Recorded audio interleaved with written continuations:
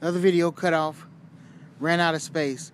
But do you know what it took to get this science in here? Do you know what that took from humans to accomplish this? Do you know what it took? It took a man and a woman to get together. I don't know whether they play music or I don't know. Hey, I don't know how your mom and daddy roll, and I really don't want to know what my mama and daddy did myself. But it was very simple, and probably didn't take much brain power to accomplish it. It probably took emotion, but not much brain power. In fact, I don't know your situation. I don't know mine fully.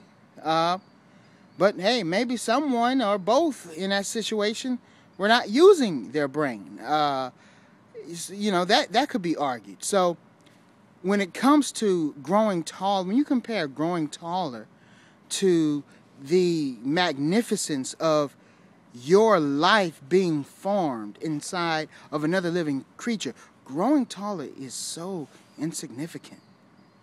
It is so insignificant. And as significant as your conception was, it didn't take a lot of brain power on anybody's part. At least not on anyone's part with flesh and blood. It didn't take much brain power. Okay? Why? Because the system was already there. The system was already in place. The system was already in place. So when it comes to growing taller, you may have certain individuals who may try to intellectualize this in a way that's unnecessary. But the truth of the matter is, it really may not take much brain power.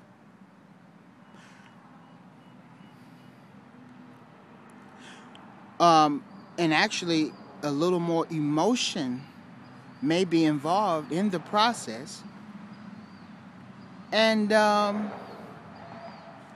something wonderful may be able to happen simply because the system is already there, and all one has to do is put on some music and tap into it.